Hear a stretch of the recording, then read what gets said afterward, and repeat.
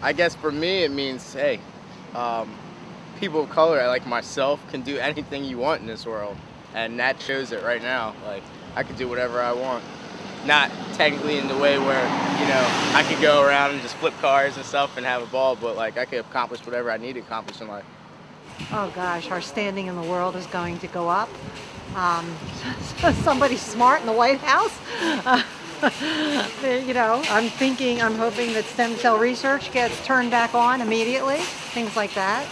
A lot of change, like in better jobs, better for the mothers with children, because I'm a mother myself.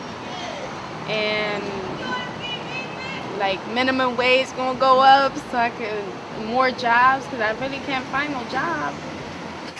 I think there's going to be a big change, and I don't think it's going to be good.